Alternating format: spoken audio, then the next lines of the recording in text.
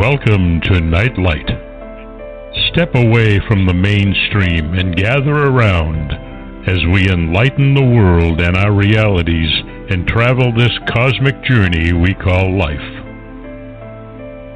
Join us as we share with you and provide that beacon that can guide us all to a better way. Explore with us as we examine a metaphysical montage of spiritual insights, covering everything from the mundane to the magical, UFOs to unicorns, and everything in between. This is a time of awakening, of sharing and evolving, of spreading our wings and soaring on the cosmic breath of creation.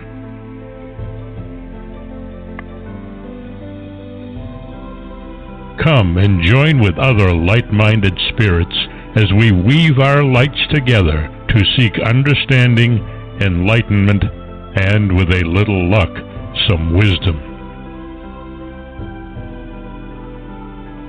This is Nightlight, a reminder that you are never alone.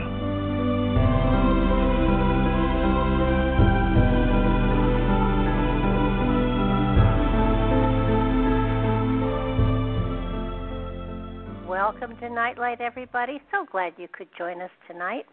We want to thank Ken Quiethawk for his amazing intro. You can find him and his wife at nativestorytellers.com. Just check out his website. Check out his amazing tradition of preserving history. He has a lot of CDs out there. You might want to try some of them because it's a great way to learn history without having to go to a textbook. So, also, if you are listening to the show in archive, please, if you're on YouTube, please subscribe to the channel. It's the only way we know you're listening, and it gives us encouragement to keep going with a lot of the different kinds of shows that we're putting out there these days. During these times of confusion and unsettlement, humanity looks to the planets and the stars for understanding, compassion, and direction. Michele Avanti returns to Nightlight to help all of us find clarity and insight as to what the future holds for all of us. This is not a reading show. It is one that helps us all to focus in a more spiritual direction as we clear the pathway towards a brighter and more peaceful future. So, welcome back to the show, Michele. I missed you. I missed you too. Life is so interesting. It seems like the entire world has turned upside down since the last time I spoke with you. And inside out, yes. but you know, these are times. You know, it's certainly they're times of mass confusion and unsettlement and everything. But to me, it says, okay, there's a new foundation that's going to be built, and it's going to be a better one, hopefully. Yeah. And so, you know, it's a good thing to have you on to help hopefully explain to people what's going on and the shifts and the changes that we have as potential for a brighter future. Yeah. Well, that's the key. The key is to be careful where you focus. You know, where we are in time, there is no one who is listening to this now or down the road who didn't volunteer to be here at this time, because this is an amazing gateway we are standing on. We are standing right there in the doorway. We haven't quite unlatched the door yet, but we are standing right there. We can see the light pouring under the door, and when we look at the door, it just kind of looks black. But look at the light, because soon we'll turn that knob. And then we enter an entirely new time and space. It's the space that we've all been dreaming of. When you came into the physical body and you said, I want to go home, instead of saying, I want to be here,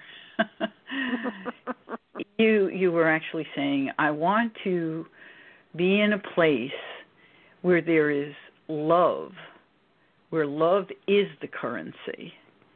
I want to be in a place where I know there is integrity, there's respect, there's transparency. And it is not just for humanity, but it is for all life. This planet and everything that Mother Gaia has created, because we're all part of it. You know, when you die, your body goes back to the earth. We all have bodies that have come from the earth. And yes, we are soul inside these vehicles we call human bodies or organisms. And we are lucky, really lucky to be here in this absolutely amazing time. We've talked about the 26,000-year cycle and us being in it. Well, we're here. We are in that portion of the cycle that is zooming through a 20-year window into a whole new golden age, a time where we will experience that connection to life that we have missed so deeply. You know, Mitakeasin, the Lakota words for all my relations, who we are is a part and interconnected with every living thing, every insect, every piece of sand, every mountain, every tree. They're all living things, even though it may appear that they don't move and they might not appear to have any kind of real life. They're all living things. Everything is living. It has an energy field of its own, and some of them are incredibly tiny energy fields. And we have such a huge one with a level of consciousness and creative abilities and an amazing body that can do so many things that other bodies can't do. But that also gives us all that responsibility to care for and love and nurture all the other bodies that can't do what we can do. So we're coming into our own. And in order to do that, we have to dig every single secret up out of the ground, reveal it, forgive it, bless it, be grateful that it is the card that has given us a new forgiveness and freedom to move forward. And, of course, that's where we are now, digging it up out of the ground and looking at things that, dear God, we don't, going, oh, dear God, I can't believe I'm looking at this. You know, to see a man. I was going to say I've described it as though we are going through a birthing process to a new level of consciousness. And anyone who has had a child or been around someone who is having a child knows that it is a painful process, but the result is just glorious. Mhm. Yeah, anyone who's had a child, as they say, there's a saying in metaphysics, actually, that is along those lines. And that saying is that if you walk the road of mastery, it is an incredibly painful road. And anyone will tell you, I want off. But then they look back and they say, no, I would never choose any other road because what I have already learned is beyond anything I thought I could. So, yeah. It's and that's where we are. We are in a space where we called in something that would be a catalyst to reveal to us everything so that we could choose again with clarity of consciousness what it is we do want. And so we stand in this zone where, oh my Lord, and this pandemic, what a gift, what an incredible gift this is. And I know those of you who are listening are going, she's lost her mind. We've had over 100,000 people in this country die. You know,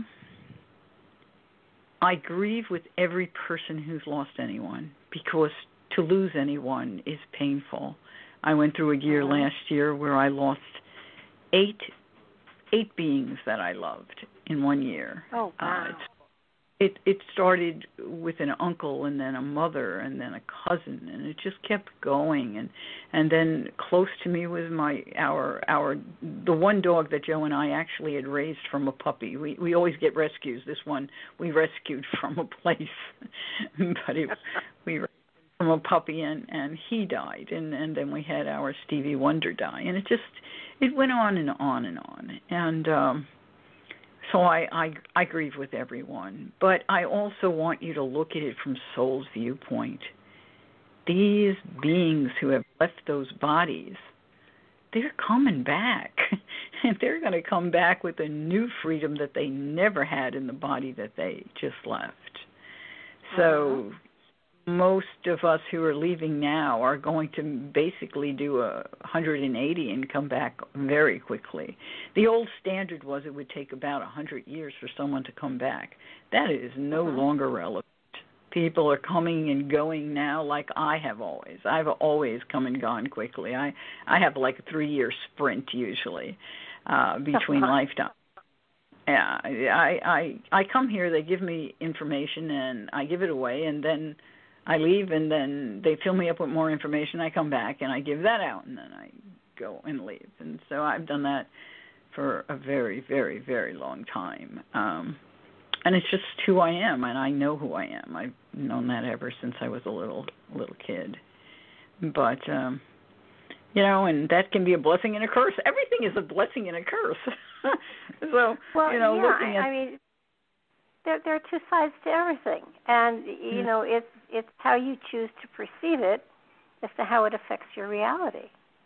And, is it hard? Is it difficult? Is it strenuous? Sure. But then you get to see the results, and then it's like, holy mackerel, look at that. So that it is this amazing, are you going through the ringer, so to speak? Absolutely. But when you come out the other end, it's going to be magnificent. It's like birthing a child. It's painful as heck. Would I choose to do it again? Not necessarily. I'm one and done. But there are lots of people that do it many times, and I mean, they become a creator. They enable someone to enter the earth plane, and that's an amazing journey. It's an amazing thing to do, and when you look at it from that standpoint, it makes it worth the pain in many cases. I'm not a fan of pain, so one and done with it. I'm right there with you. It's not my idea of a good time. We just lost our little kitty Minnie just a few days ago, and she really decided she was leaving because she had a sickness that we would have to give her medicine twice a day, and she didn't like it. And she didn't have the freedom that she was used to, and she ran away. And then we caught her, and then Joe gave her medicine again, and then she managed to get another escape, and she wasn't going to come back no matter what. And I called all the neighbors, and they said if we saw her, they would call us. And then Thursday, one of my neighbors called, and he thought she was dead, and I went down there, and she was still alive. And she was in a lot of pain, and I brought her home, and I nursed her as best as I could, and I made her comfortable, and I witnessed her going through pain and then comfort and pain and then comfort, and started at 7 p.m. and at 2 a.m. she curled up and got very comfortable and died, and it was very hard. But I was so grateful that Spirit let me be with her when she did leave, because I didn't want her to be out there alone somewhere just dying without feeling that love, nurturing that we give each other. And that's probably what the most painful thing about this pandemic has been. So many wonderful beings, wonderful people, wonderful grandmas and grandpas and children and mamas and dads and cousins and friends who have died without having their friends and their family around them. Challenging, so challenging. And all these wonderful nurses and doctors who've done everything in their power to try to create some kind of nurturing zone for these people as they are leaving. This brings out our compassion at a level that we haven't had in such a continuous fashion. It's new, it's different. And this makes us look at the world differently. All of us are looking at the world differently, not just here in the USA, but the entire world is seeing things differently. And that is what spirit. That's something I think that everybody should understand too. It isn't just the United States; it's the world that is going through this. It's not, just us. Yeah. And everybody focuses. Yeah. And we need to remember that we are not in this alone by any means, and it's such an important thing that, when I was 12 and I was given that vision of people sleeping under the American flag, and I know I've spoken of this vision that was given to me so long ago, where the spiritual being walked me up the stairs of a house somewhere in the middle of the country, like Iowa or Nebraska or somewhere, and it was just a farmhouse, and it was early in the morning. The light was just breaking and coming through the window on the left wall, and the wind was blowing gently, and the curtains were blowing, and then on the right wall was a bed with two ordinary people, nothing unusual about them, a man and a woman, and they were asleep, and they were sleeping under the American flag. And the flag in one little corner was unraveling. And every time the spiritual beings would show me that image, that vision, over my lifetime, I never knew when they'd show it to me, but suddenly there it would be, and more of the flag was gone. And the last time they showed it to me was in the winter of 1994. That's a long time ago. And the room was literally filled with thread. There was thread everywhere. And I could see the woman's left hand, and she had under it, right there by her pinky, one white star. That's all that was left of the flag. Wow. So symbolically, what is that saying, It's saying that everything that this nation was built on, its foundation, its ideals, its whole concept, is disappearing while people are not paying attention. They're just accepting, and maybe they're complaining and maybe they're arguing, but they're not really taking action to wake up and change. And every time the spiritual beings would show it to me, it would just freak me out, because I'm one person. I'm like, what do you want me to do? Tell me what to do. I'll go do it. And the last time they did tell me to do something, and it rocked the fabric of my universe, because it was quite an ordeal that they asked me to do. They had me first turn on my TV, which was pretty hysterical, because it wasn't connected to anything except the wall, and I used it specifically for videos, so I turned it on, and crystal clear, a picture came on the TV screen, crystal clear, and that in itself, beyond anything anyone could believe. And there were two people talking. This man was interviewing this other man, and he was asking him questions, and this man was talking about preserving and recovery of the environment and the ecology and the economy is what he was talking about, putting it back together. And Spirit says, you need to go talk to that man. And as soon as they said it, the man gave his phone number. So I wrote it down.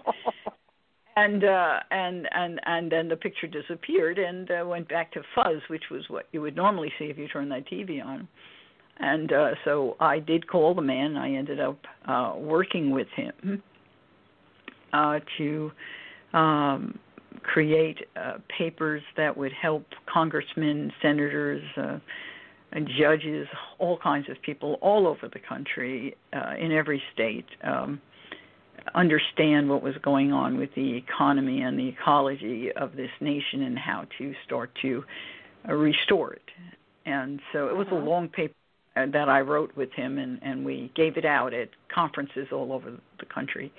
And so that was, and then they introduced me to a whistleblower, and I helped free this whistleblower from jail, which was another story that is too long to ever get into, but outside of my comfort zone by a long shot. That is not me.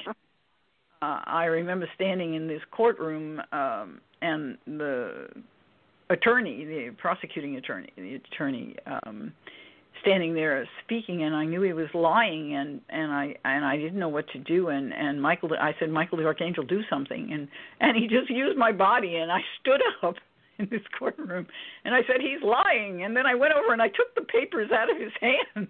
I remember doing this, and it was like watching from outside of my body as Michael the Archangel did this. It was like, oh my God.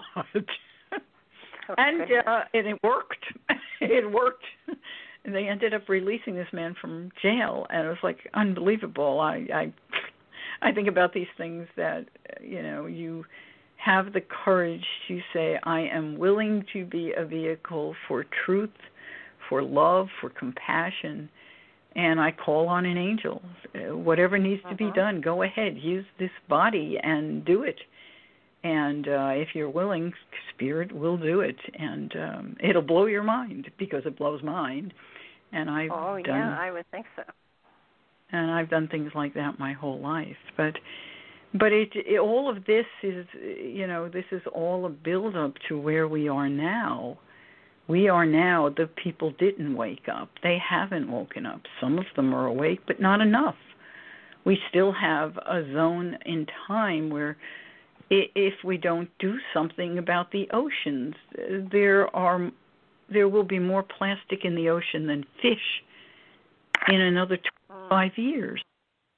If we don't do something about, and you can write your list, we're in a completely destructive place. And it's not just about the planet, it's about humanity itself.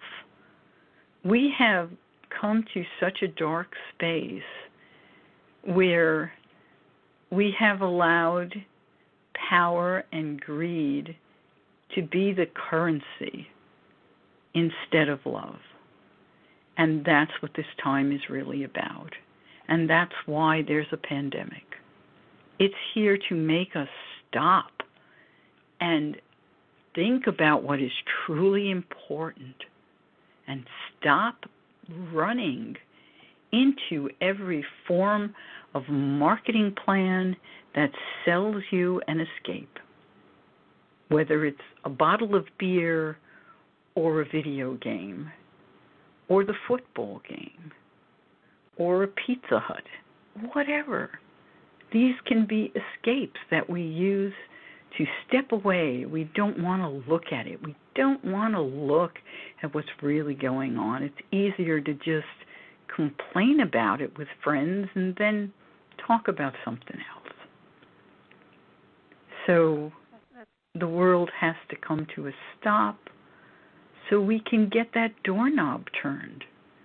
We can't turn it and have all that we want and desire without saying no to the darkness and forgiving those who've participated, including ourselves. Because each one of us is part of the responsibility of what we have allowed. And that takes a lot of loving yourself to forgive. Oh, yeah. It's easier to run away than forgive. But I'll tell you, the rewards come with forgiveness. Well, it also is easier to see where other people are at fault instead of looking to yourself as well. And there again is the practice of recognizing we are each other. We are all relations. So if you see something you don't like, you have to consider what is it in yourself that makes you activate. And what are you not doing if you don't like something to change that. So it's a really, really important time for us to stand up, to witness the people who are walking and protesting in the streets for justice for everyone. I'm old enough to have been a part of the protests that took place for the Vietnam War. And I witnessed the same things we're seeing now, except the people are more now than there were even then. I was a stringer for the newspapers back at that time. And for those of you who don't know what a stringer is, that's a photographer who doesn't have a regular salary. They just get out there, get the pictures, and sell them to the newspapers. And cool.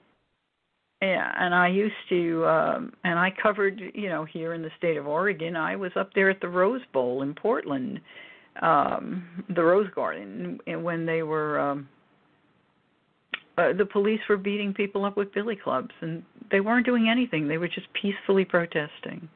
And I had a policeman come right up to me and said, "You either put that camera down or I'll shove it down your throat." I'll never forget his words. And he was right out of Cool Hand Luke, for those of you who have seen Cool Hand Luke. He had big mirror sunglasses, a big Harley behind him, and he was a big guy. And, of course, I put my camera down and took off because, for a lot of reasons. I only had one camera. I couldn't afford to have it broken. No. And, of course, I'm Italian, so we're survivors. And at any rate. And then I was in New York, and I photographed the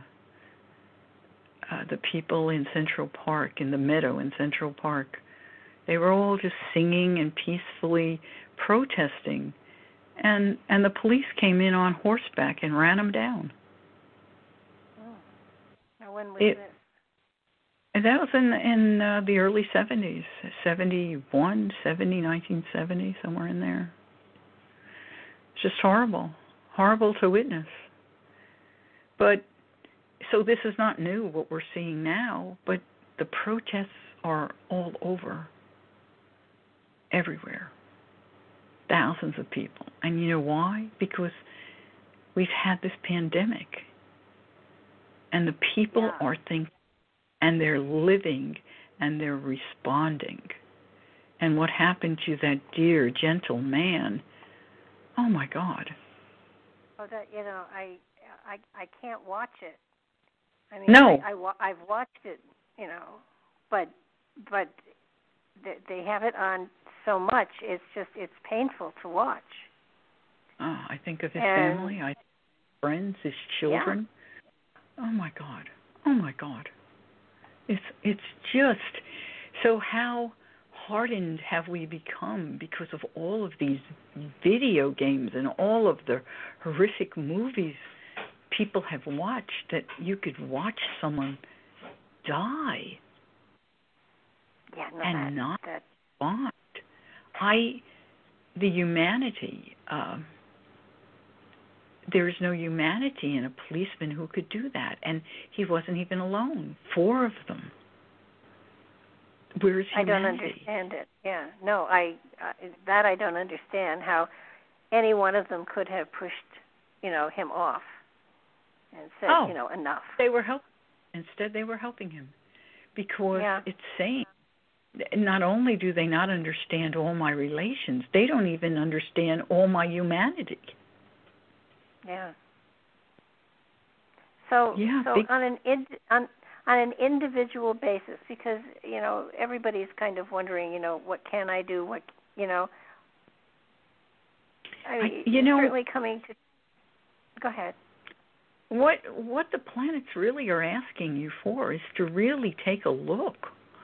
The planets are asking you to start transforming the way that you respond to the world. They're asking you to reevaluate what you value, and then have the empower yourself through your values to stand up, to take action, whether it's walking in a protest or making sure you vote or running some GoFundMe to save a tree. Whatever it is that you feel is your passion, rediscover it, because we're all here for a little piece of the pie. We're not going to, no one of us is going to change the whole pie. True. But each of us has a little piece, and it's our heart center that tells us what piece that is. For some people, it's saving the feral cats. For other people, it's saving a tree. For other people, it has more to do with children or old people or people finding what they treasure. There's so many little pieces to the puzzle. What piece is yours? Your heart tells you instantly. It's what you love. That's your piece. You didn't come here to go do something that's not aligned with you. Yeah, you might do that for money. But even if you have the right attitude and you have to mop floors, I guarantee that you will find fulfillment and you'll be a vehicle for the light while you're doing that. And there'll be joy because you're being a vehicle. I know that no matter what Spirit gives me to do, I am a vehicle for the light. And it may be that there's no way for someone who I need to touch, who I need to help, except if I did this odd thing. And so I am always willing, and I'm always an optimist too. It's part of my nature. But we all have that if we follow our hearts. Our optimism comes from staying in your heart center. Absolutely. The heart is always, always joyful. It only breaks when we are attached to something. Only when you have expectations and attachment will your heart break. And I'm not saying you won't have those. That's a really good point, because hearts don't necessarily break, but they can be bruised for sure. But your heart is a very strong part of you, and it doesn't break. It just bruises, and it will heal if you work on it, and it will bring you to better times and better places and better people, hopefully, if it was a person that bruised you. But these are times when there's so much going on, and we're sitting back and our jaws are just dropping open because we can't believe we're seeing what we're seeing, but we are.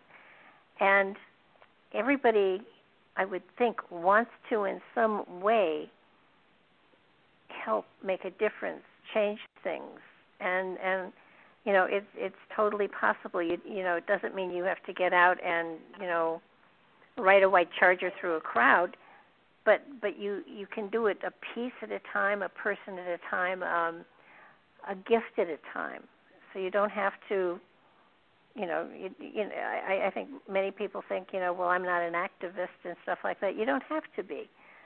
What you have to do is be cognizant of what you're doing and how you're doing it for other people, and one gift at a time, one day at a time. It does work, but it's not just sitting back and seeing what good stuff you can accumulate. It's more or less of a these are times of massive change.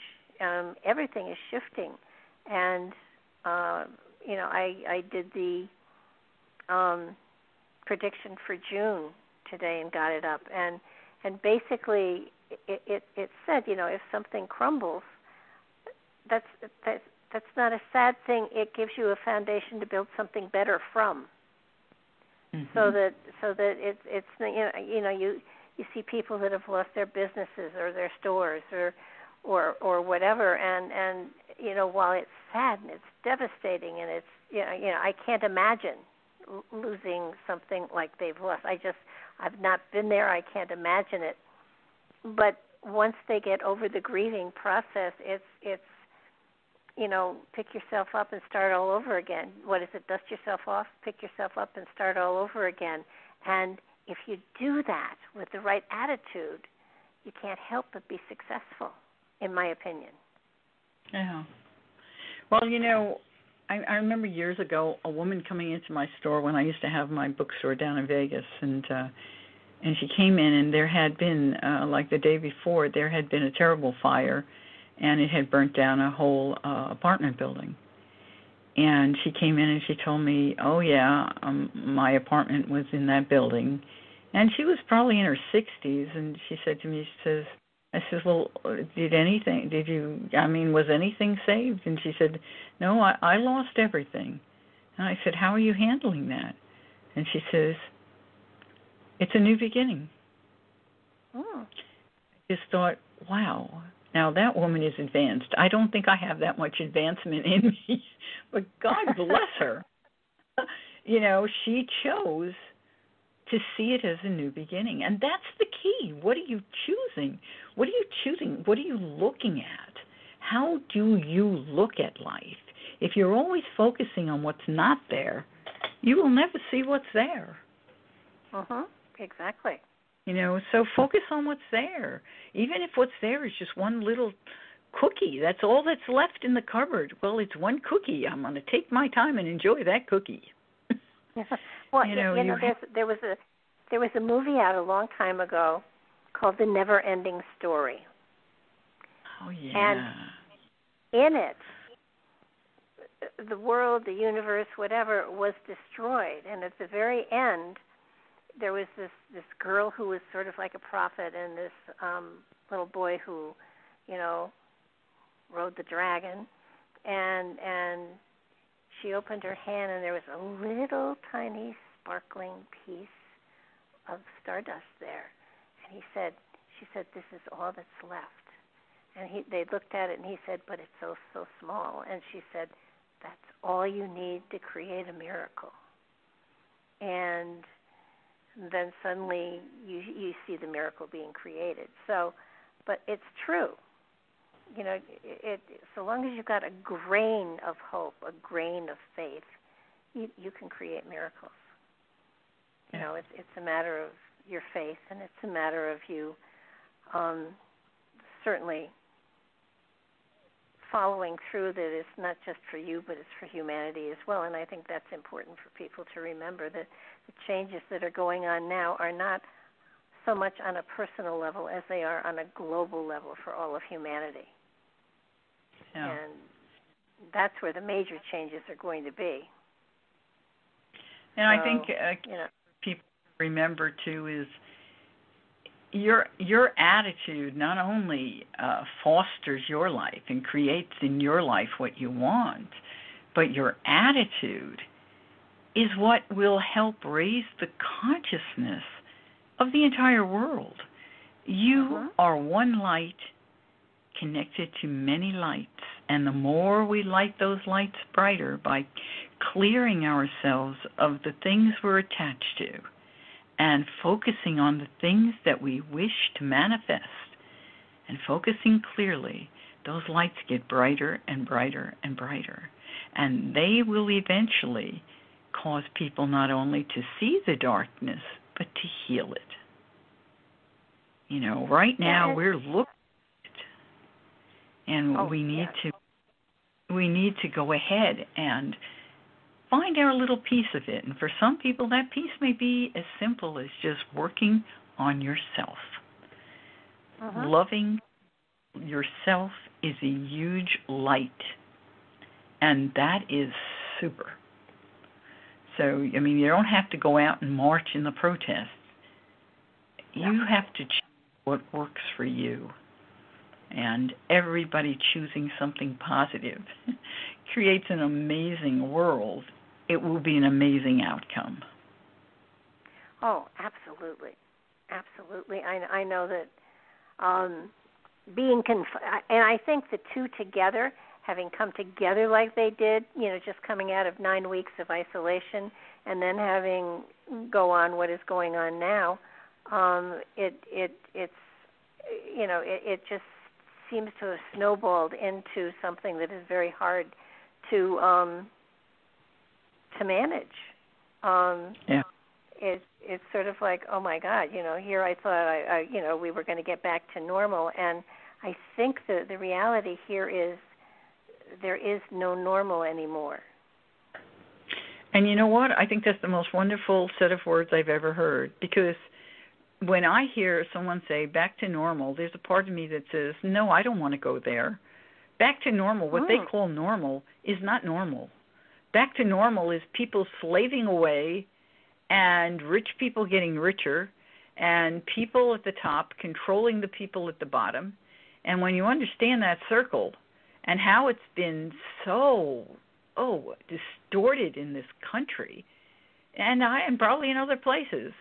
And I'm the president of our Veterans for Peace group here, and we had a meeting last week, and we were discussing different things. And I said to everybody, I says, well, we talk about making change, but you have to see the big picture first to understand why the changes don't go through.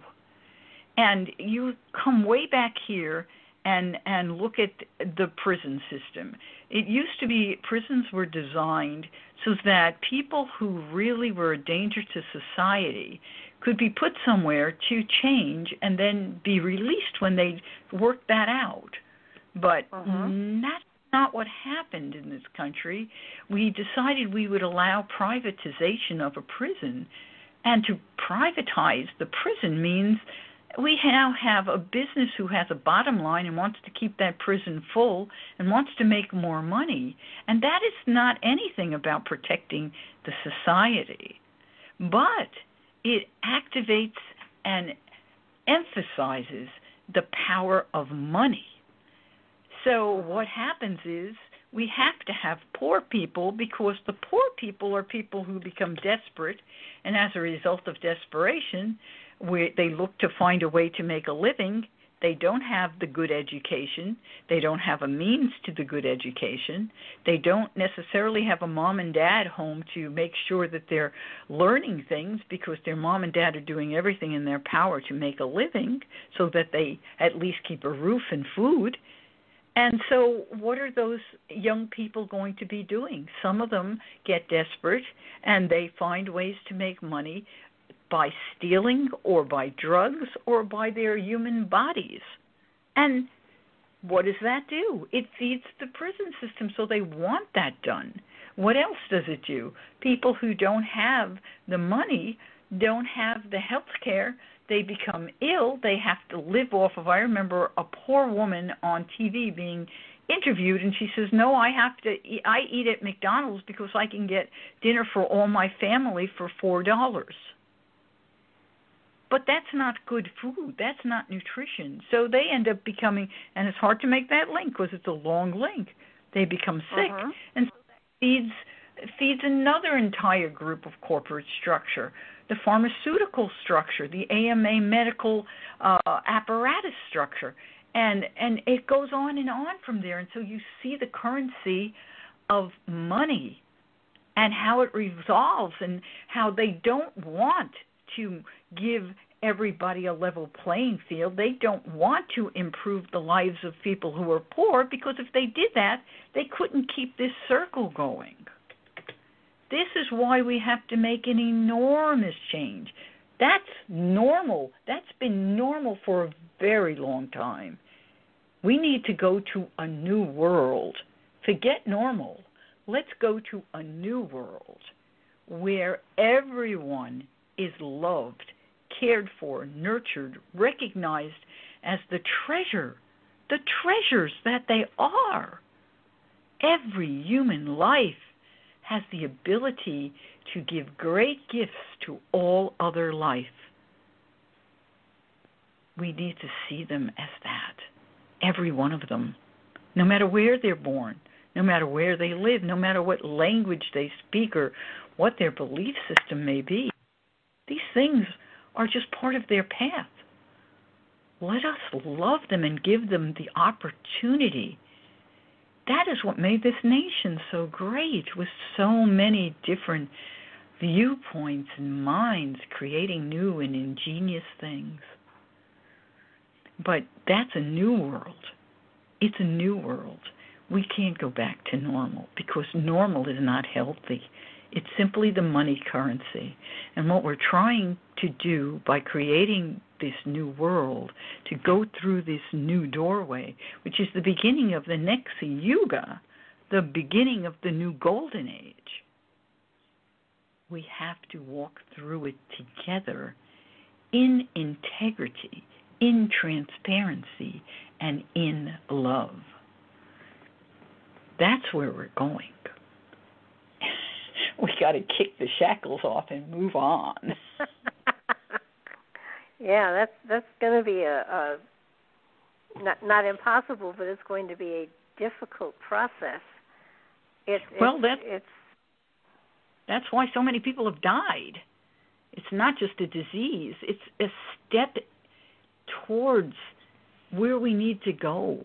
If we don't break these locks on us, the locks on us are the illusions that we have allowed to be created around us that we believe are the way this world is. We accepted it. We accept that those who have the money have the control. No, they don't. Do you know when the French Revolution took place? There were, 144,000 or so noble people. There were over 7 million poor people. Now you tell me who can't have the power, and I will tell you that all they need to do is know they do have the power. That's where we're going. The hope is that they have the power and the integrity to do it in a loving manner.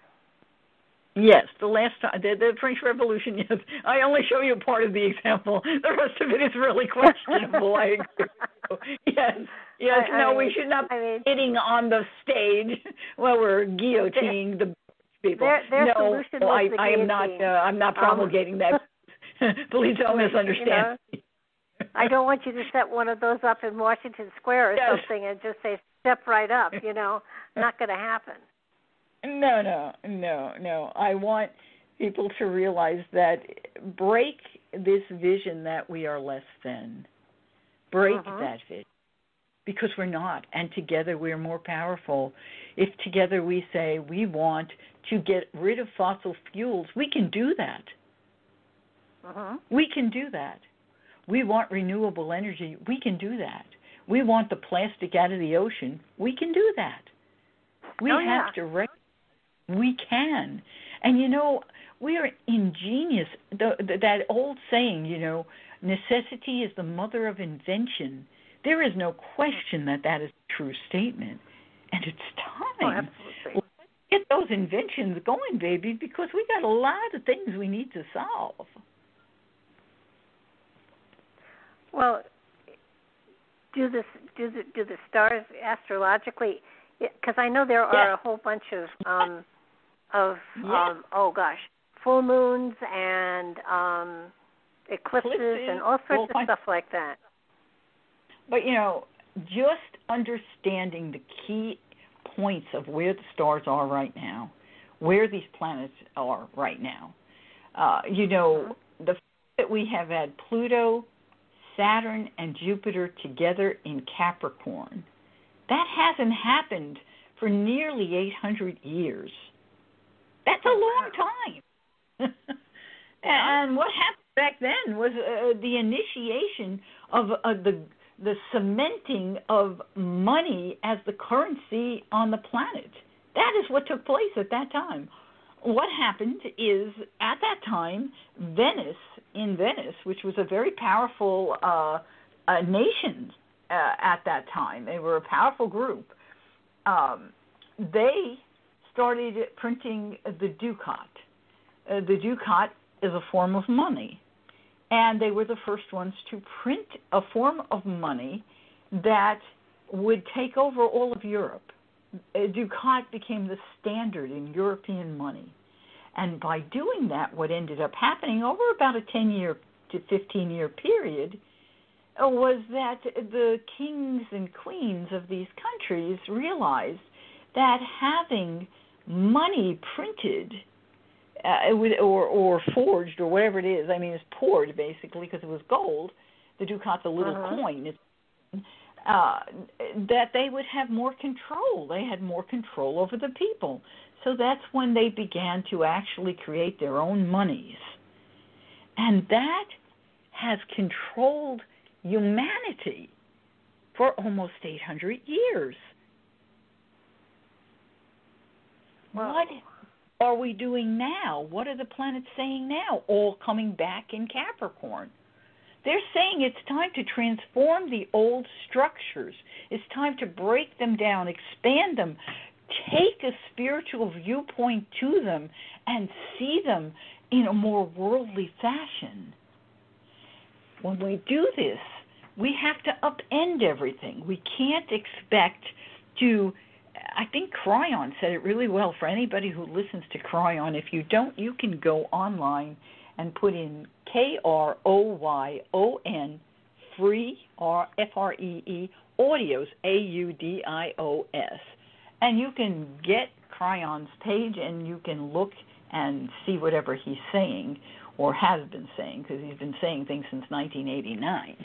At any rate, as he recently put it, if you went into a factory that wasn't working really well and you were the troubleshooter and you said, oh, well, you know what we have to do? We have to shut the factory down, rebuild over here, and then you'll get twice the outcome. And the person would look at you and say, I can't shut my factory down. Are you crazy? And so they paid you, but you left, and they never did anything. Well, what's happened now is the pandemic has shut everything down. So now we can retool it. And that's what we're supposed to be doing. That's Pluto in Capricorn with Jupiter and with Saturn saying we can. The ancients used to say when Jupiter and Saturn come together and conjoin, okay, so they're close to each other, they're in the same sign and in the same degree, we have what we call the sign of the Guru. The great Savior arrives. Jupiter and Saturn have been traveling together with Pluto since the beginning of this year. Saturn now has pulled ahead, but it is retrograde. It will come back. And as we come to the end of this year in December, Jupiter and Saturn come together, not in Capricorn. Capricorn is all the old things and the old structures, and Saturn is the ruler of Capricorn, which rules all forms of time. The old, the structures, the governments, the banking systems, all of that is part of Capricorn. But instead, they're coming together in December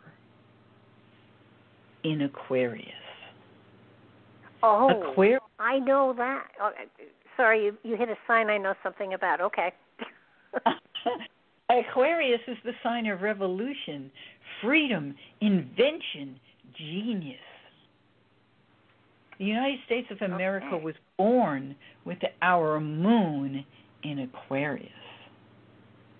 And we have been a leader of inventions for the entire world.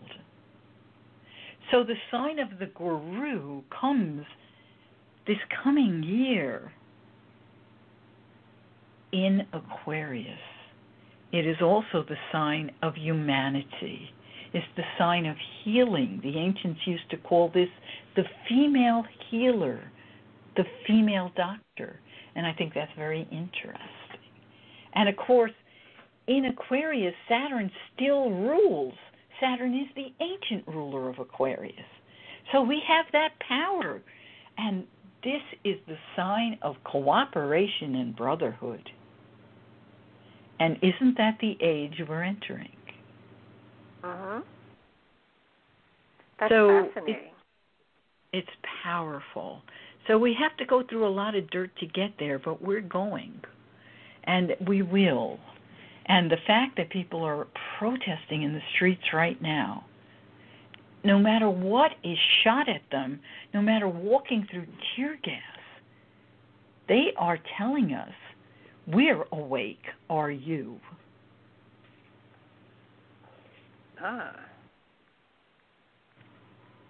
You know, I think that's the thing that has gotten to me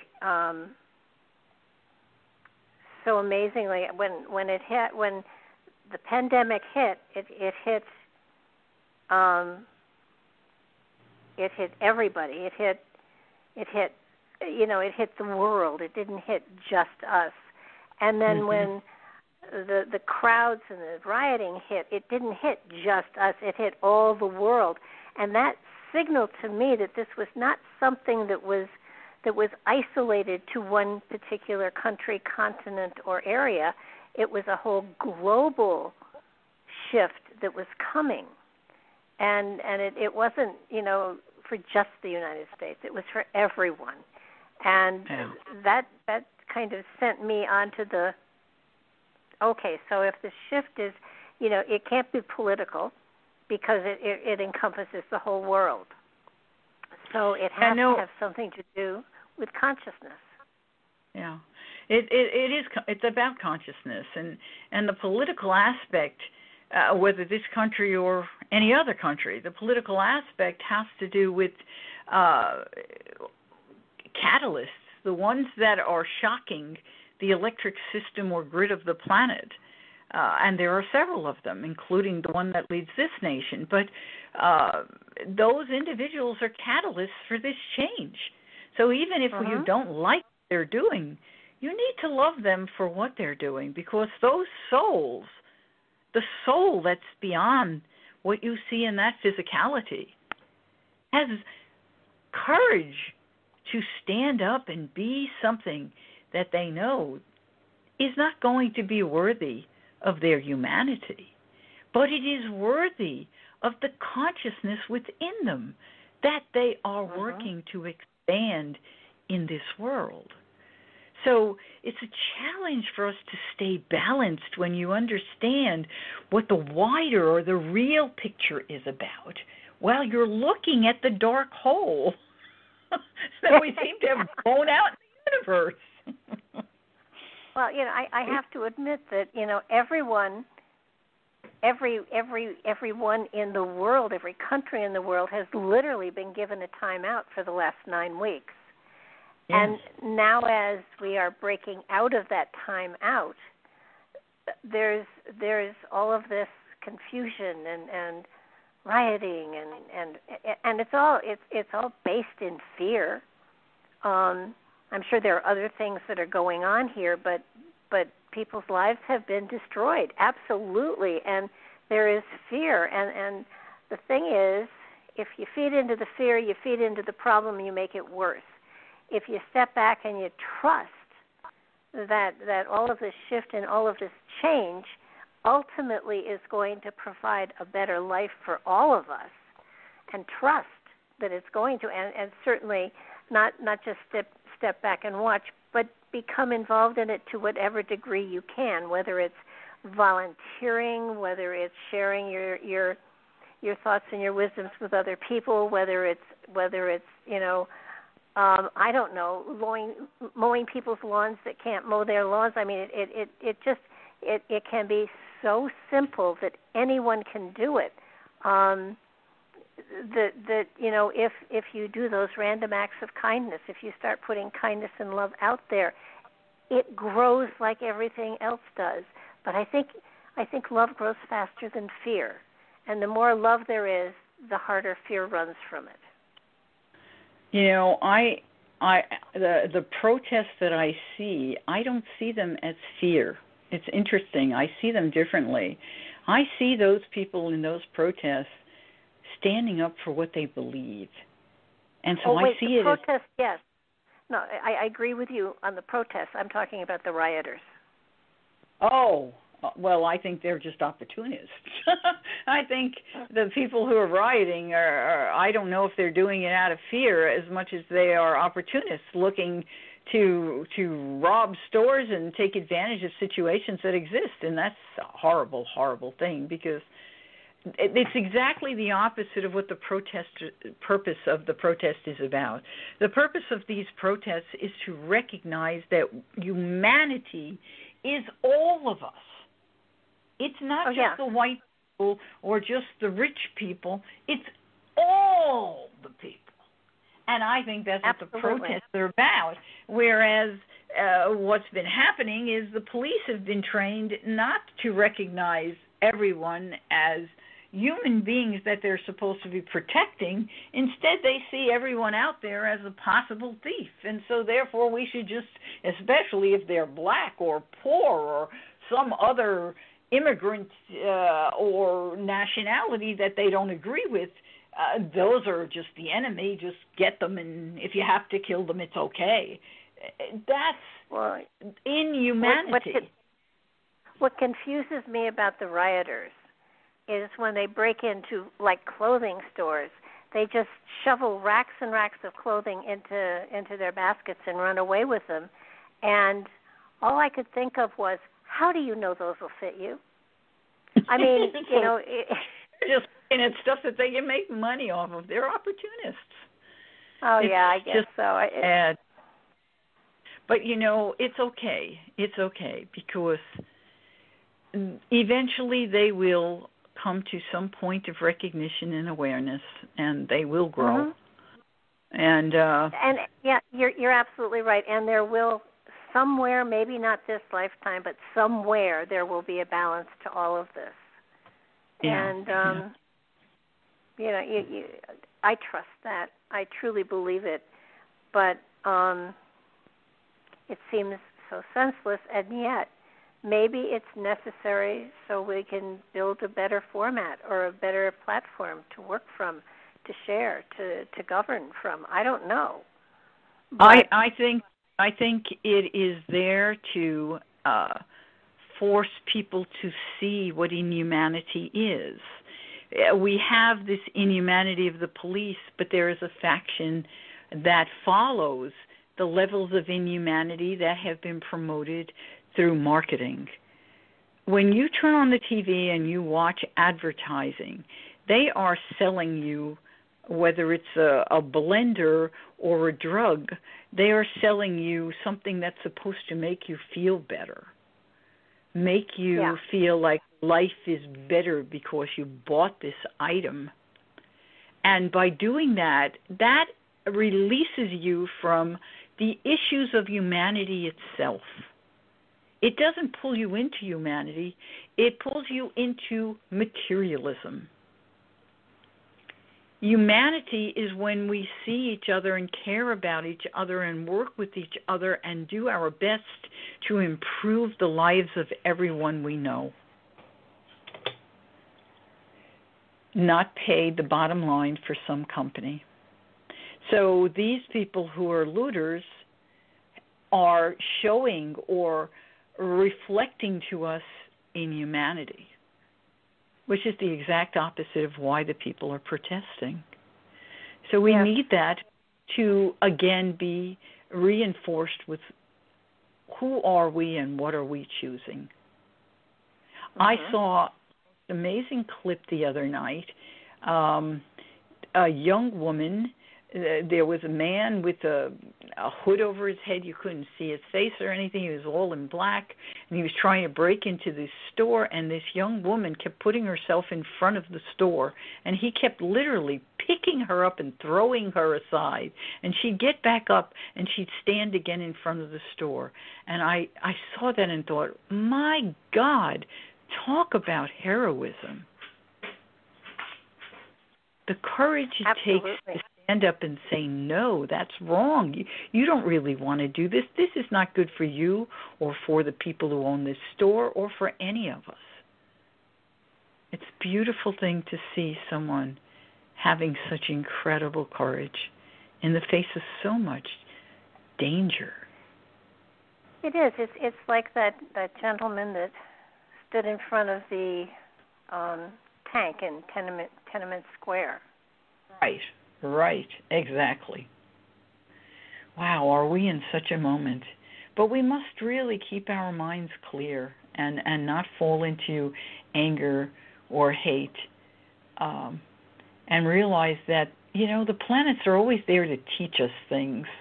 And that's what they're doing right now. And it's hard because literally Pluto is digging everything up that really is broken, is really not representing our best interests, really does not have the integrity or the stewardship that humanity should be working with.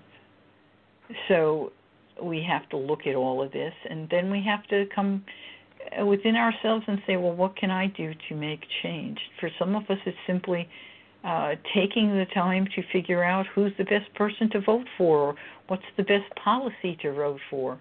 For others, it's go out and say, you know what? I am going to plant a tree every day for the rest of my life. Whatever the little thing is, or whatever the big thing is that's in your heart, do it. Don't wait till tomorrow.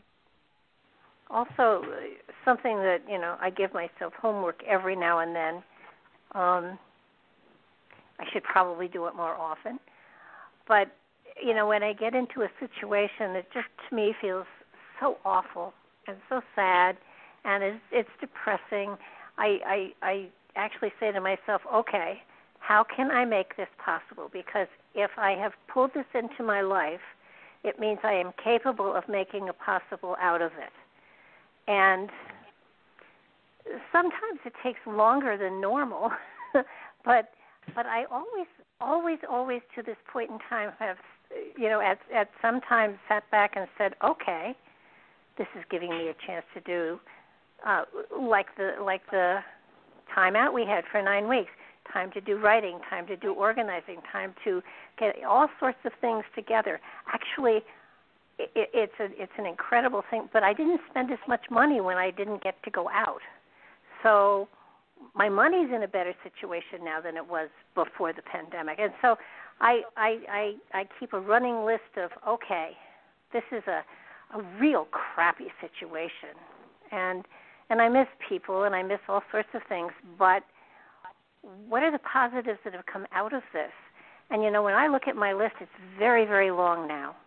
And it gives me hope that, I'm looking at the positive, at what did I learn from it, what grew from it, and what is the outcome of this situation that I thought was horrible at first, but then now I'm kind of grateful that I had the time.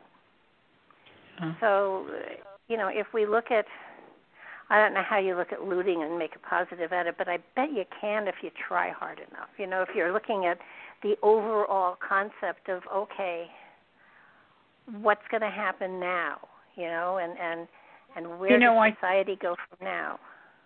Yeah, I think when we look at things like looting, we have to say to ourselves, where and how and what do we need to do so that people will not have the desire to do something like that?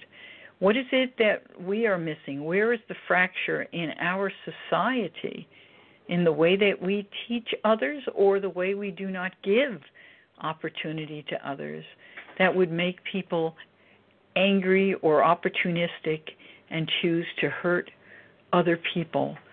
To me, anytime someone is robbing someone, whether they're robbing them of money and merchandise, or they're robbing them of their own pride, of their own self-esteem, that person who is doing the robbing is doing it because they're missing a piece.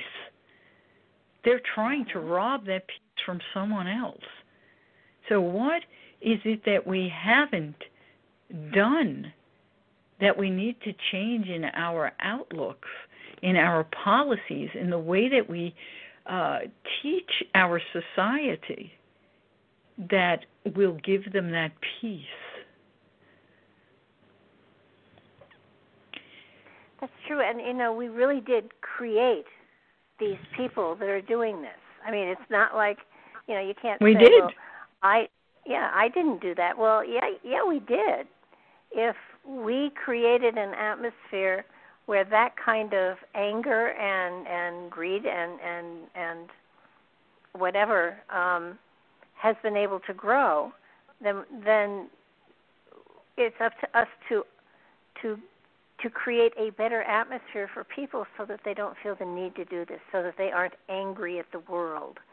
And I don't know if it's education. I don't know if it's, I don't know. Well, I think it, it starts very basically. We need to have a level playing field for all humanity.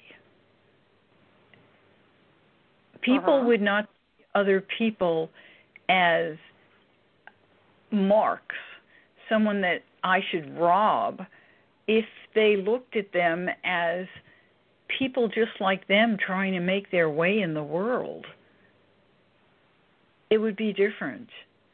So, when you look at it from the top to the bottom, we need to create a more level playing field.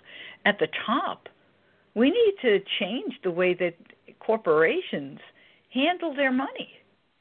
If all they do is look at a bottom line, and if you can cut out all of these people in order to get a bottom line, cut them out.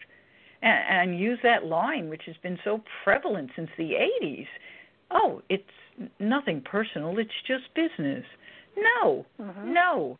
Everything you do is personal. We are humans. We should rise to a level of realizing what humanity means. We've forgotten it.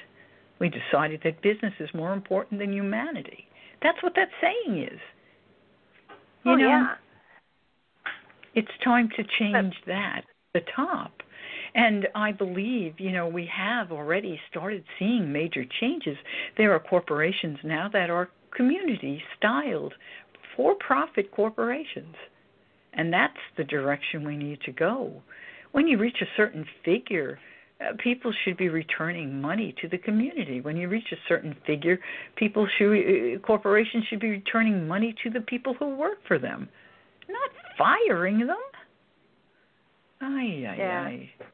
It's coming back.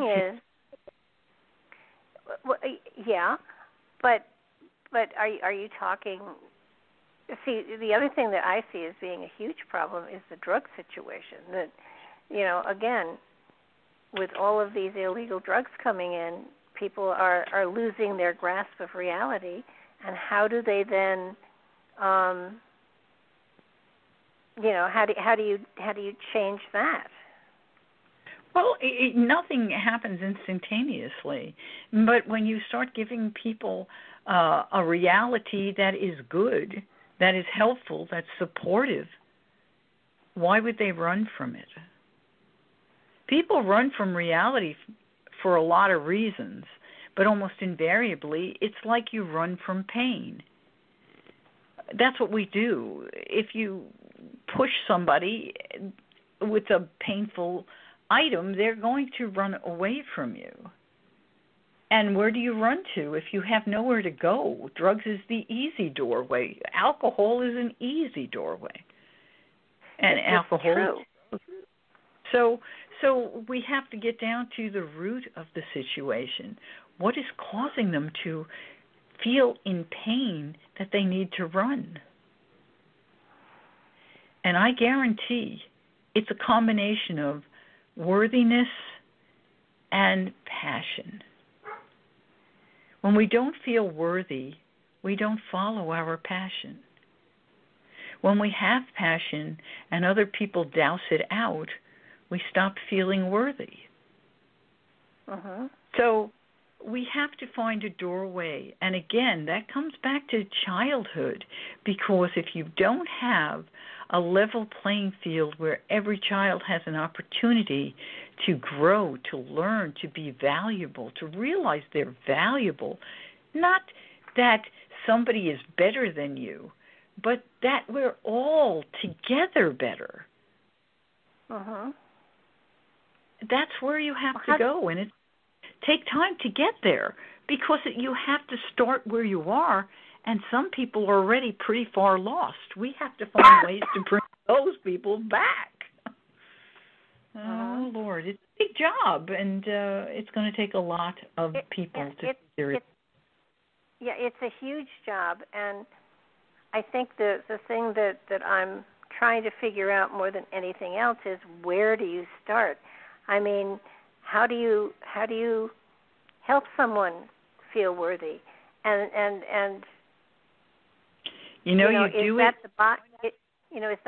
Is that the bottom, or is there another lower level that you have to start at in order to build up? Because you're going to have to start at the bottom. You can't start at the top. It won't work that way. No, but you know what? When you start to help people feel worthy, and that can be a lot of things, it's like going to a very, very poor neighborhood where kids, they don't have opportunities to create self-esteem for themselves because no one's giving them the direction. I tell you what, if I went into a neighborhood and I said, you know what, we have this wall on this factory that's just plain ugly. I've got an idea for a picture we could put here. Would you like to help me? I guarantee children would say, what do we do? And I'd say, well, what are your ideas? Here's mine. Let's create something together. And by doing that, you have eliminated your ego, and you've opened the doorway for them to blossom. You've opened the doorway for them to be part of something that builds their self-esteem and makes them feel successful and proud of something. That's the kind of thing that needs to be done everywhere. There are lots of wonderful people who can do it, but we need to invest in it. It's again, these things come back to this stupid money currency till we flatten that, so that everybody has what they need. Then everything will move a whole lot easier, and that's going to come. This combination of planets is a breaking down of the banking systems as we know them. Now, how long? I know this is the doorway, but how long is the door open? I think it's going to be about a 20-year zone for us to get to where we need to go. But the thing is, with any transit, the action always hits like a 2x4, a shattering experience at the front end. And that's where we are. We're in the shattering experience. Oh, yeah. But, it's just like planting. You got to break the ground before you can put the seeds in it. Well, that's what we're doing. We're breaking ground. You're not kidding. We are, and I find it fascinating that these two hit together. I'm sure it was not a coincidence. I'm sure that it was cosmically planned, if nothing else. But it's sort of like I would like to feel that even though there may be like one world orders and things like that trying to make something happen, I truly believe that cosmically speaking there is a greater manipulation going on, and that for the good of humanity, things are going to get better, not worse. Well, when you step back, yes, manipulation is going on. Yes, the normal, the old normal wants to reinstate itself, and they'd like to reinstate themselves in such a fashion that no one will be free to make that change. However, while the new normal or old normal is working very hard to take back control, consciousness is expanding, and it's expanding rapidly. Absolutely. The 101 monkey experience is on the board. It will act. And when it does, the majority, not the minority, will realize they have power. When the majority realizes that, they will take the power. And then everything will change. And they won't get their way. Because once we have a magnifying glass on the things they're hiding, they can't hide it. Consciousness is a magnifying glass. Oh, yeah, absolutely. No, I think that from what I can see, people keep saying, well, by the first of the year, everything will be okay again. And I don't see that. No. This just, is back, to the sleeping people. Until enough people are awake that we can flip everything, we will keep having experiences. The spiritual beings told me back in January, and that was before I knew anything about this pandemic. They said that what's coming will go for 2 years. There will be ups and downs, but it will be a 2-year process. So you got from 2020 to 2022. It's not going to go away. And whatever comes will be a catalyst to push it further if the people aren't awake. So what's happening right now is a form of catalyst. What else is coming? We've got wildfires. We've got hurricanes. We've got an election that's going to be an interesting process and maybe a bloody one. And then we've got earthquakes next year. So we've got all kinds of things coming. Do they have to come in a really miserable way? No, I'm not saying that they have to. I'm saying if the people wake up, they will balance it out really fast. If they don't wake up, for a long ride, and that ride will keep going. So the doorknob is supposed to be turned in 2022. Well, what gets, you hit on something that I've been seeing and feeling for a long time here, and that's that the earthquakes and volcanoes and storms are increasing. And not only that, the thing that I saw recently was that the rhythm of the planting and harvesting is going to be skewed tremendously, so that there may well be some food shortages because farmers are not going to be able to plan when it's safe to plant and when it's safe to harvest.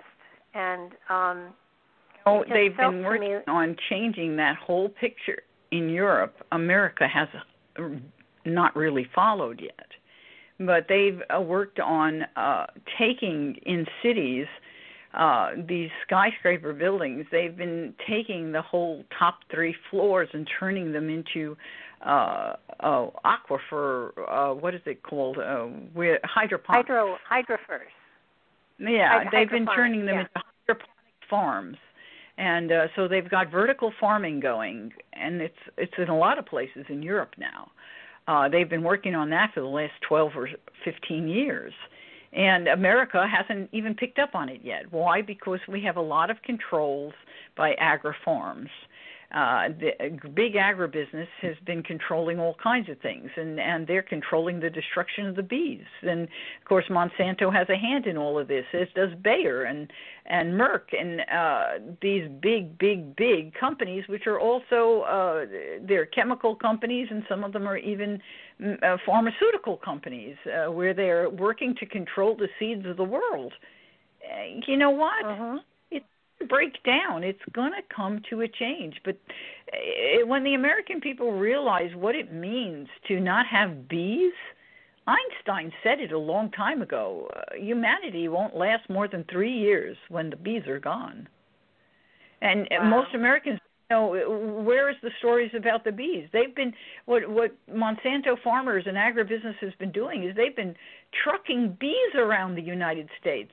Trucking them because they can't live outside in the areas where they have these agri-farms because of the chemicals that they're pesticides and herbicides that they're spraying. It kills all of them. So instead they have trucks with hives in them, and they drive the trucks with the hives over. It's insane. Wow. We're killing at a rate that's insane. And Americans, they're just, they're so busy with their toys, they're not paying attention to the important stuff.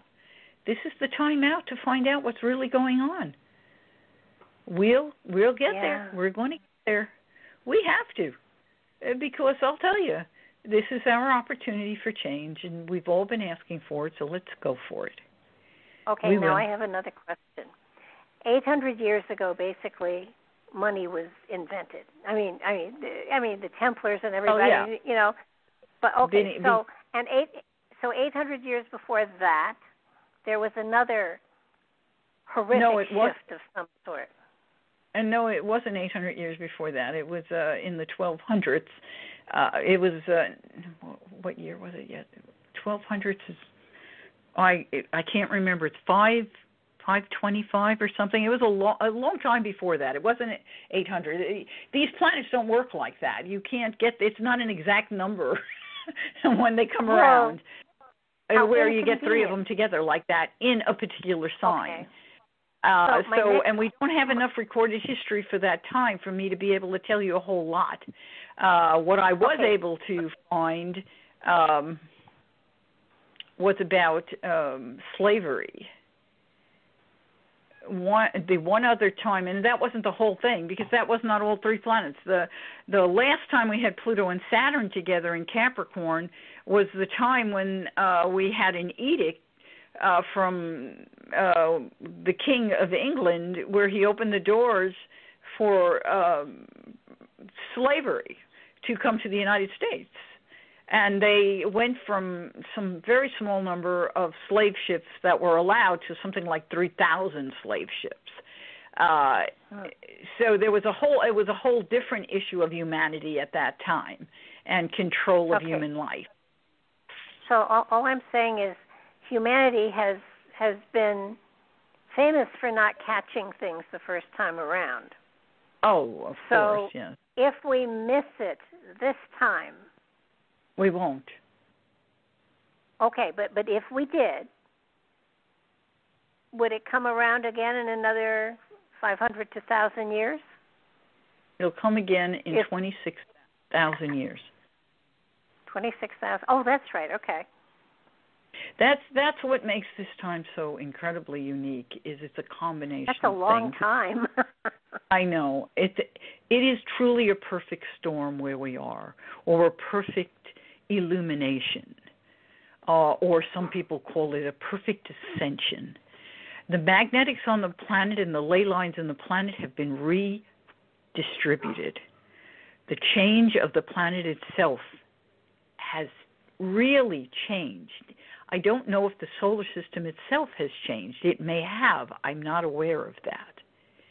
But this point, 26,000 years, this is our solar system in its travel around Sirius, which is our center star, okay? Our solar system has come to the closest proximity to Sirius of the entire time of its travel around that star. We are at the closest proximity.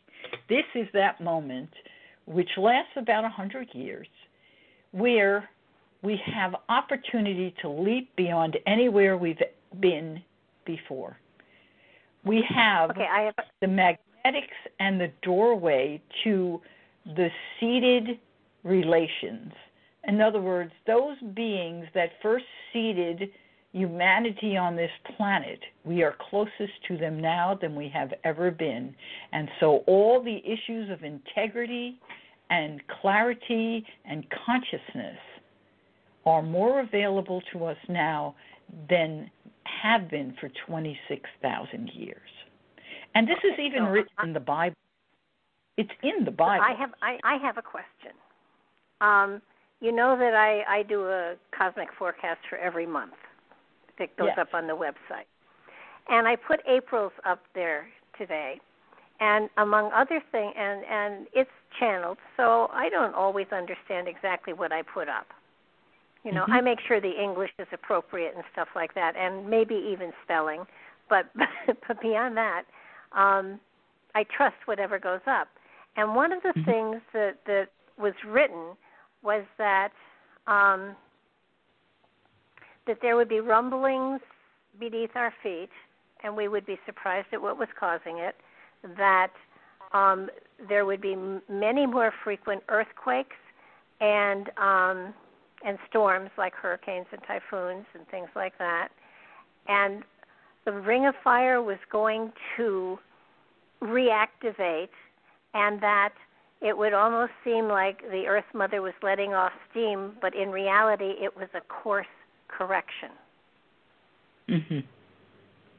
Wow. I like it. Course correction? It is a course correction. It's very appropriate because that's really aligned. The magnetics on the planet have been realigned, and they continue to be realigned. So it is a course correction. It's a correction because of where we are in time as well as in consciousness. So, yes, and I expect we're going to see more rumblings, to say the least. So, not right now, but remember where Saturn is. Saturn has just gone into Aquarius, and Uranus is in Taurus. And for those of you who don't know what that means, Uranus is in an earth sign, Taurus is an earth sign, and Aquarius is an air sign. They do not go well together, but they are both fixed signs. So when you have them working, they are in what we call a square. A square means we must step up to something. Something likely will be shattered, broken, shook up in order to avail us of a step. So this coming year, Saturn will go and make the direct square to Uranus. And when it does, there will be earthquakes. Plain and simple. Uranus to Saturn is earthquakes. If Pluto or Mars gets involved, and I have not charted the course for these two yet, so I don't know, but Mars is highly likely to get involved during that time, then there will be fire. And Saturn tends to represent the Earth. In Aquarius, it can have to do with air, the air. Uranus in Taurus has to do with a shaking of the earth, all things physical. And if we bring Mars into the picture and bring it into a fixed sign such as a Leo, then we can have a rumbling that may also include a lot of fire, so there could be a volcano involved. So we have to see what's coming up next year, but I know there's no question in my mind Uranus and Saturn are going to square next year. Right now, they are in a position that is too far apart for it to be active. Uranus is at 9 degrees, and Saturn has just entered 0. It is in retrograde. It will go back into Capricorn before it goes forward formally and completely into Aquarius. So that's coming. Well, the volcano that I keep zeroing in on, two of them actually. One is Santorini, which of course was a supervolcano, and the only other supervolcano I'm aware of is Yellowstone. Yeah, and we're all aware of that one if you live in the United States.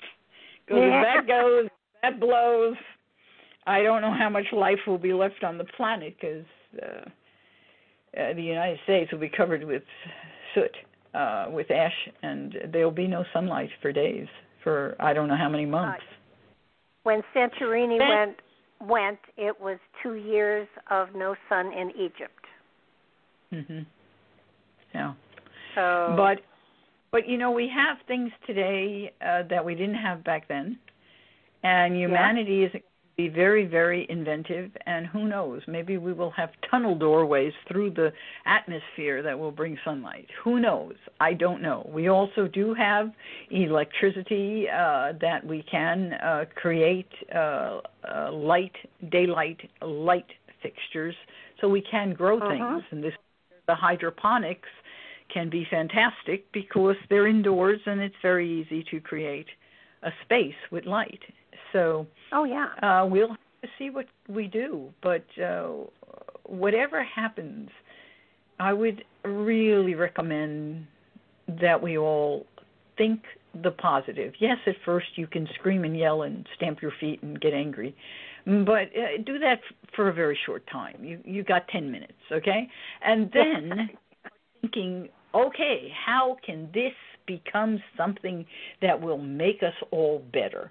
How can this be used to go to the next step? What do I need to do to create the invention that it will take, whether it's an invention of my heart and my thoughts or an invention that I physically build? we all create things through our intentions, and if we intend to change the world, we will do it. We need to start, as John Lennon said, imagine. Oh, yeah. Well, it isn't that we need to start on a grand scale. We need to start on a small scale. We need to start with ourselves and be an example to the children. Exactly. And actually, children are being better examples to us, I think, right now. We've got a lot of amazing children on this planet. Amazing. That image, I'll never get it out of my mind, that I saw a long time ago. It was on YouTube, where a little girl ran in front of a whole group of a battalion of tanks, American tanks. And he ran in front of them and started yelling at them in her language. They were, you know how if you've ever stood next to a tank, a little 3-year-old or 4-year-old girl doesn't even come up to the top of the rubber. No, she doesn't. She stood in front of them, and they all stopped, and these men came out of the tanks to look at this little girl. It's amazing. That's the courage of the new generations. They're amazing. They're amazing. So, you know, I'm happy to leave so I can come back and be one of those amazing ones, or at least join the ranks. I don't know if I'll be quite that amazing, but nonetheless, I think we're going to have to shortly. Yeah, no, well, I don't. You know, it could be phenomenal. No, I do think it's going to be, and I know everything looks really dark at this moment in time, but I don't get the feeling of dark. And it's been interesting in all of these weeks where we've been enclosed and everything. I've done readings for people, and it's been amazing because I always see such light and such positive energy, and I know everybody's quarantined like I am, and I know lots of people have, you know, are transitioning in jobs into another job for when they can have jobs again and stuff like that. But to me, it feels like we have such a bright future if we just embrace it. Yeah. Yeah. Well, and it's recognizing what the future is. Yeah. You know, I'm this whole time I've been staring at the ingress chart that's coming up for the summer solstice, and for those who don't know what I do when I do mundane astrology, which is the astrology of the planet or the nation or the state, the ancients used to look at when the sun moved to 0 degrees of a cardinal sign. The cardinal signs are the signs that rule the axis, and they're the points of power in a chart. And so they are marked by the equinoxes and the solstices. So when the sun goes to 0 degrees of Cancer, we will be in the summer equinox, the summer solstice, excuse me. And so that's coming up on June the 20th here on the East Coast. There on the East Coast, it would be like 5:40 something p.m. At any rate, so that gives us a picture of what the United States will be doing for that period of time till the Libra sun, and so the fall equinox. So it's about a 3-month period. At any rate, when I look at this, you know, Venus is in retrograde, and Venus rules the house of health. And in retrograde, it may be signaling that we will go back. We will go back. Will we go back to health, or will we go back to the pandemic, to the disease? But interesting, Venus is in a trine to Saturn, and Saturn rules the house of communication in this chart. And Saturn is in the house of communication. Not only rules it, but it's in that house. It's where we communicate to each other and how we think. So going back to thinking a different way is the statement, and it's retrieving the health of our thought processes. And Saturn in Aquarius is saying we need to look at a structure of freedom, a structure of cooperation, a government of brotherhood. I think it's a beautiful statement, and that's in this chart. So Uranus sits here in the 6th house, the house of health, and Uranus, of course, is always about change that is sudden and unexpected. But here it is, it's also the house of the workplace, and here it is making a wonderful trine to the midheaven, which is the house of careers. So there is this trine that says a doorway suddenly may open for more visibility in terms of things of health and in terms of workplaces and in terms of careers. And sudden opportunity could come as a result of that. However, Venus is also square that midheaven, and it's a pretty close square. So the statement is we are really still challenged with relationships internationally, because the midheaven represents the world and the public in terms of how we're seen internationally. So there's a statement here that says our relationships are challenged internationally. Our travel is challenged internationally. We are challenged in terms of workplaces with law, with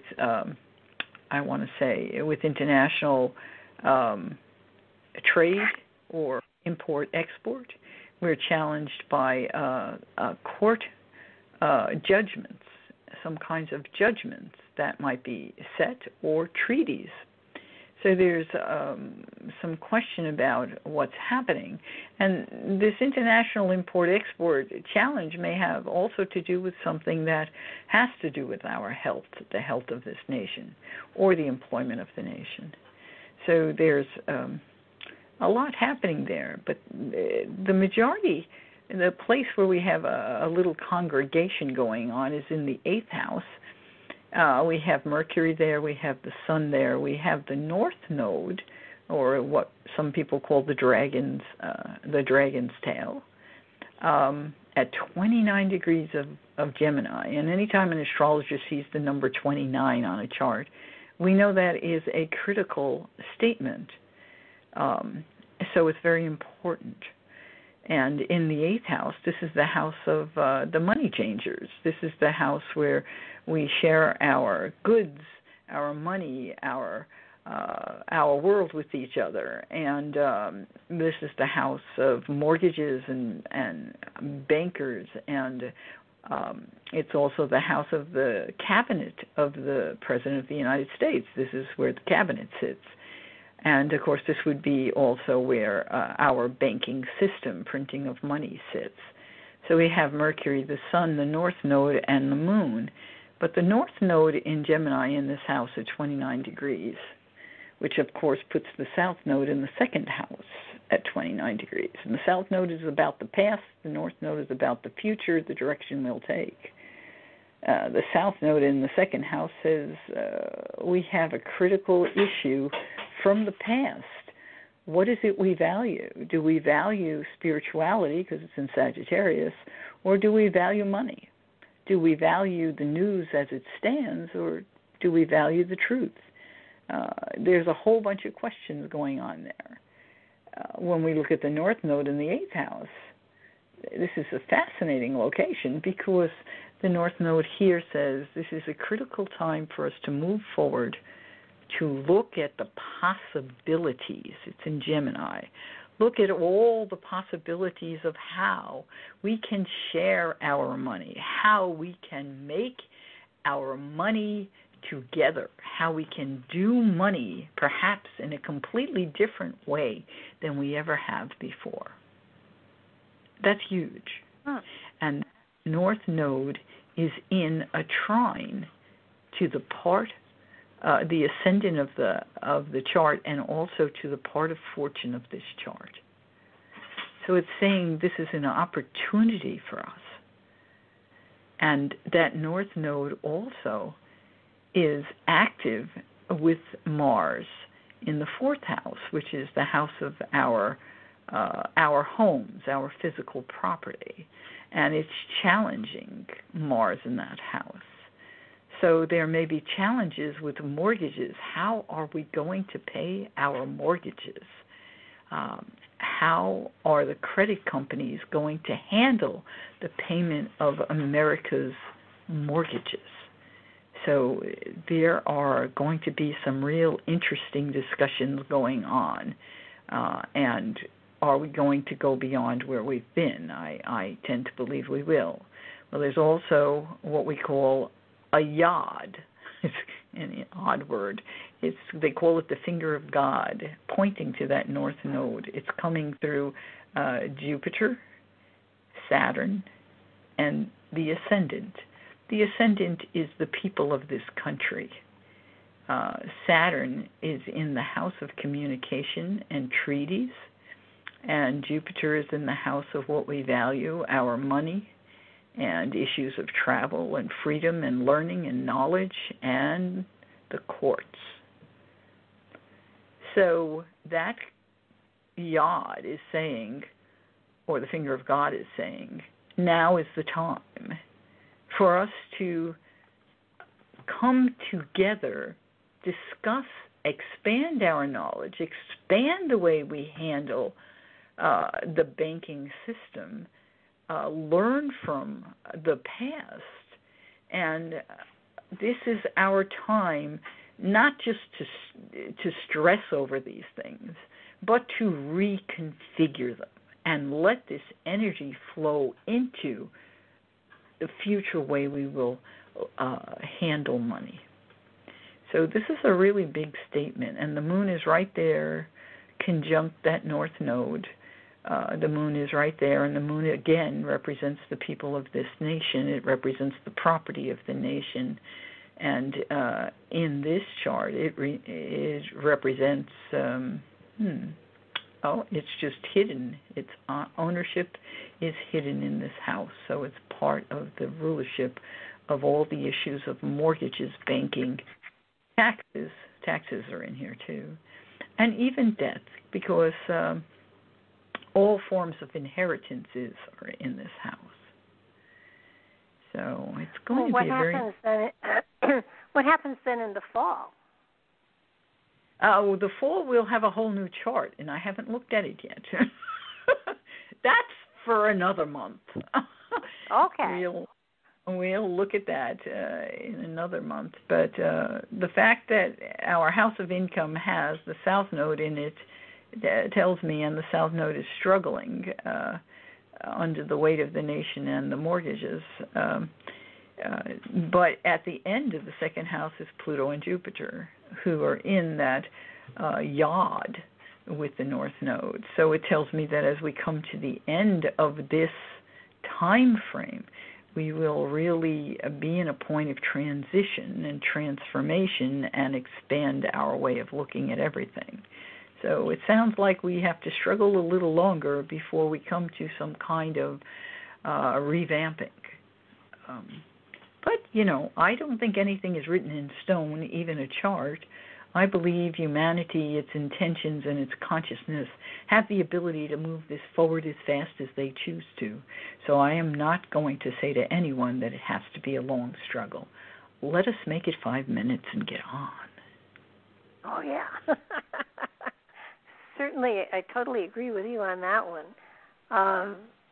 But humanity, is a large group, and large groups don't often move in Congress fast. So, knowing. But we've seen some pretty amazing movement since this pandemic started. We've seen. That's true. Some amazing movement. So let's try to think positive. Also, I will say this: Jupiter and Pluto are both in a beautiful sextile to Mars, and Mars is energy. Mars is movement, and it's in the fourth house, so someone's taking action here. They're trying to teach, they're trying to transform, and they're trying to take action regarding the property of the nation. This is all about the property of the nation, as well as the emotions of the nation. I have to admit, I never would have thought that it was possible to shut down the United States, let alone the world, for 9 weeks. and yet we did it. And so it's kind of, I mean, for those of us alive during this time frame, it's never, ever happened before. And knowing that we have lived through something that should make the history books, I would hope it would make, but you know, history books may have to be changed radically after this period of time anyhow, so it's going to be interesting to see what happens. I'm glad I'm here. I'm glad I'm watching. I'm glad I'm a part of it. It is,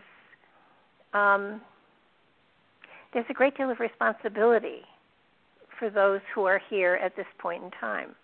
First of all, understanding what's happening, and second of all, doing our best to put the energy in and out there so that it has some impact on not only our lives but everybody else's. Yeah.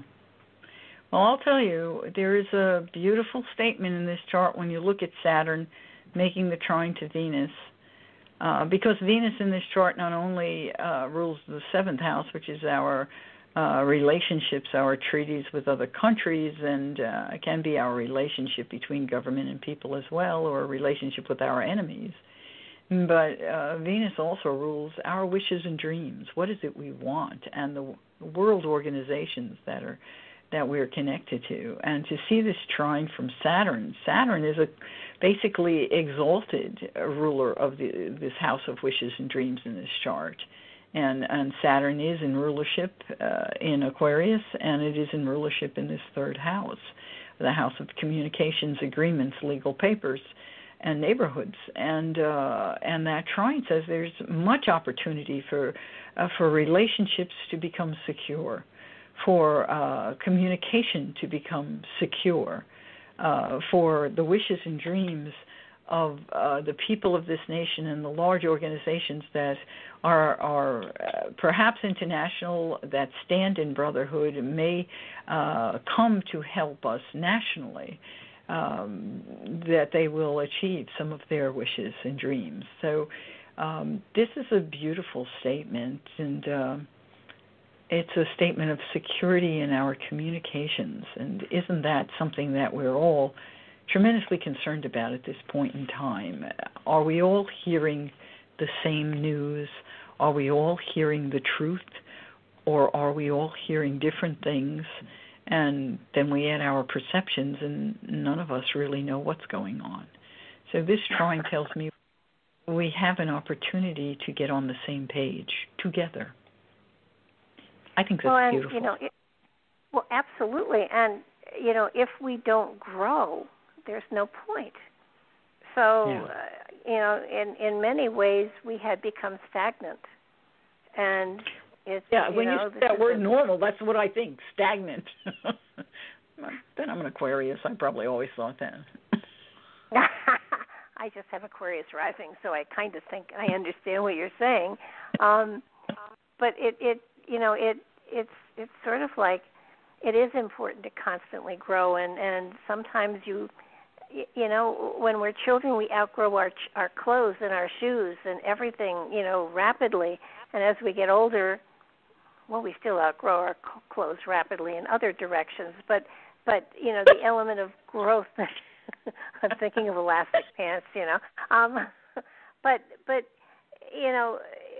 if you're not growing physically, you're at least growing emotionally and intellectually, so that there is that constant growth that hopefully we are all a part of, and that helps to fuel the shifts and changes that are coming. Yeah. Well, I think it's a bumpy ride, but I am the eternal optimist. I know we'll get through it, and I know we're going to get through it just right. I know we're going to open the door, and I know we're going to fill the world with a new light. And will we do it while I'm still alive? That part I'm not absolutely sure of. But it doesn't really matter. There is one really good thing about a bumpy ride, and that's that you stay awake. You weren't lulled into. You're not lulled into complacency. A bumpy ride will keep you awake and on your toes. So it's really an important thing that these bumps are happening, because you want to be aware of all the shifts and changes and alterations that are being made in, the world as we know it, because it's changing. It's getting a facelift, and there's no anesthetic. So it's definitely, it's not pleasant, but it's certainly survivable. And we will be better at the end of it. And it's only going to take, 20 years, you said, before it's all said and done? Yeah, pretty much. We might. I like to think you will do it faster. So, I want to be positive. I was hoping that the major part would be over in 2 years. And then it's a matter of... I think as all astrologers will tell you, the first... Actually, Billy Joel told you the first cut is the deepest. Yes. So it gets better. It always gets better, but sometimes it gets worse before it gets better during that first 2 years, depending on how we respond to it. In other words, if the first time you get slapped, you didn't pay attention, you might get slapped a second time, and it might burn even worse. Yeah, that happens when lessons aren't recognized immediately. They come back a little tougher each time, and it goes from a slap to a 2x4. I've had a number of 2x4s experience in my life, so I can attest to that. I don't want any 2x4s, please. I have a hard time with the balsa wood. The last thing I need is a 2x4. All those 2x4 moments really get your attention. Trust me. You never repeat those. Absolutely never, never, never, never, never. We are just about out of time. You want to tell people where they can get a hold of you and your website and stuff like that? Sure. Anyone who would like to connect, I'll give you my email address. It's astrologyandmore@gmail.com. And you just write those words out. Or you can go on Facebook and you can put in Michele Avanti. That's Michele with one L, Avanti, Avanti. And you'll find me on Facebook. I live in Roseburg, Oregon, so I don't think there's any other Michele with one L on there, but you never know. So, or you can call 541-900-1084. Every now and then I actually pick up that phone because someone calls. So at any rate, we truly do wish you light and joy, and that you will allow the laughter of the angels to pour through you, even in times where there's pain, so that you can find a lift. We don't have to stay in pain. We choose to stay in pain. So let's not choose that. Absolutely. And hopefully we will get you back next month sometime to kind of go over what's happening and what to look forward to. Great. We'll do it. I will be in contact with you. And thank you so much, Michele. It's so good to talk to you again. Yes, it's been a delight. Big hugs to the world. Good night. Hugs to you, too. Good night. And thank you, everybody, for hanging in there with us. Again, if you've enjoyed it, please, if you're on YouTube, subscribe to the channel. Let us know you're there so we can keep giving you this good stuff. Good night now. Oh, and don't forget to tune in tomorrow night for Margetti's show, and then another show on Friday with Grant Collier, and Thursday with Mark Stavich. So we have a show every night this week. So please join us. Have fun. Stay well. Good night.